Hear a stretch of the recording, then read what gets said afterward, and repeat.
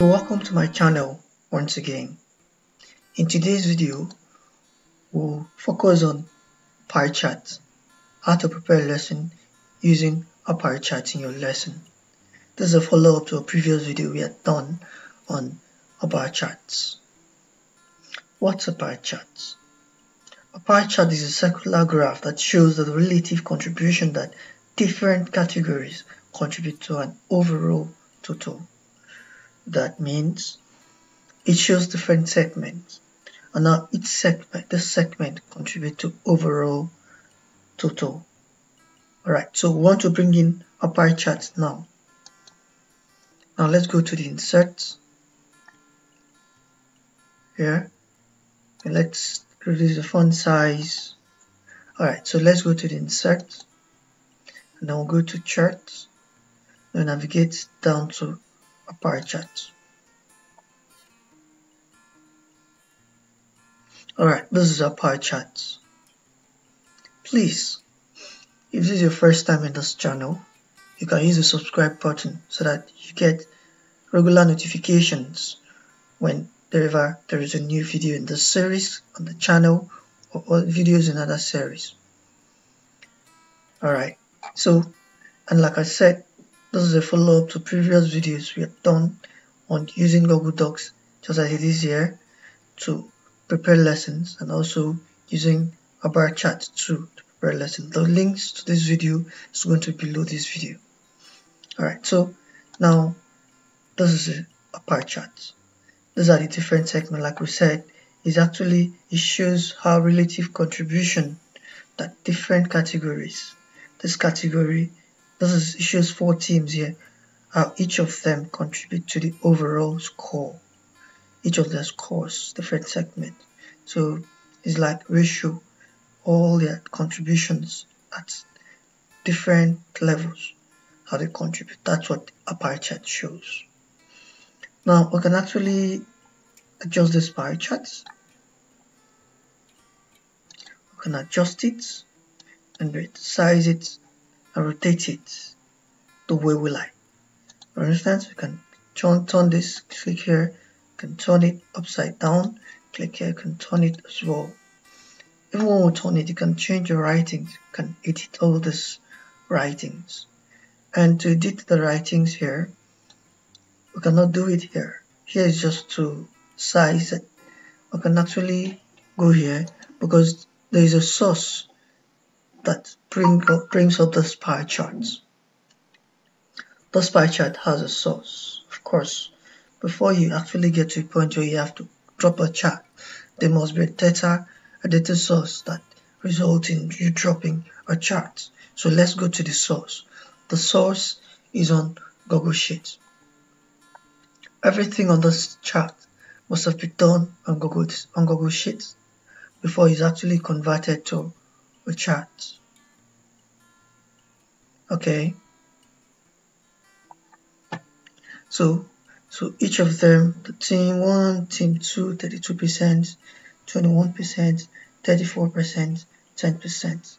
All of them contribute to a overall total of the data. Now, let's take a look at the source where all the data are picked from to form the chart. So here you have the teams. Here is the teams. So the teams, each of them that we saw here, they are all here. We can actually edit it and actually change the data here. Instead of calling it team, we could say they are class. Whatever we do here will actually reflect on the chart, itself. All the data is on the chart. It was okay. I want to change this. We can actually change each of them. So we can change them. Let's want to change this to, instead of calling it a team, let's change it to class. So this is class. And then we'll change this as well.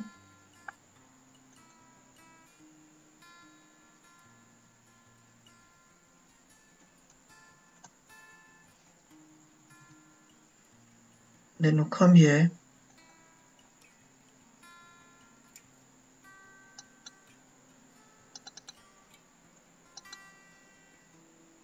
So as you can see on the charts, the change we had made is already showing there that it's no longer team. In all the ones who've actually changed from team to class, the change is already showing. This is a class 1, there's a class 2, there's a class 3, then the last one with no change is still there. We can actually resize the chart, the pie chart itself. We can do whatever thing we want to do, even the score, this point and score, we can actually change it to whatever we want. It's a function of going to the heading here, changing it from here. Okay, alright, so now let's go into the charts. Now the next thing we can do here is come here, is to actually edit this chart and tweak it the way we want it to look like.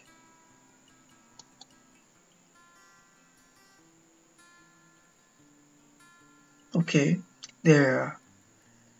This is the chart. We can change it to the format we want, how we want it to look like. We can basically actually convert it to anything we want. We can convert it from charts, from pie charts to bar charts. Okay, we can convert it from a pie chart to a bar chart or to a column, however we want it, or even to a line or area.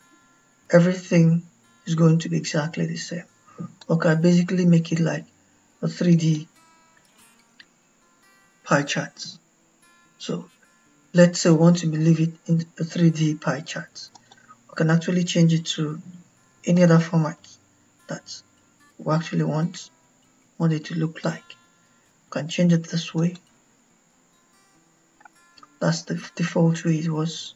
So let's leave it 3D. Okay, that's it. Then we can go back and go down and change this instead of period. We can actually edit it or remove it totally. We can change it the way we want it to look. Then you can go as much as further.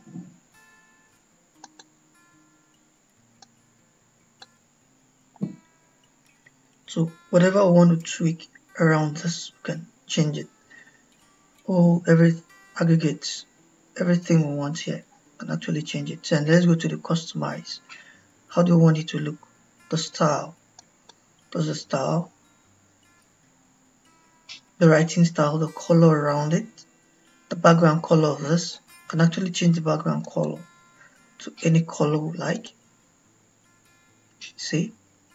So let's leave it the way it was on default background color.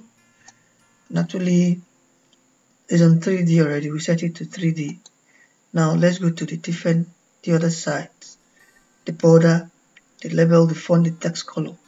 Actually change everything here. Alright, so that is what you can do on your own. You can do as much as whatever you feel like doing. But one thing is certain, once we're done here, you can actually go back to the can actually come back here and change it with just this one. Okay, so that's it. Now we can actually delete it from here. We can download it either as a PNG format. A PNG means an image, logo, or anything image that we can use for any other document. Import it there. You can actually publish it. You can copy it anywhere. You can actually move it straight to another sheet. So those are the other things. You can actually use other things. Alright, so now we are done here.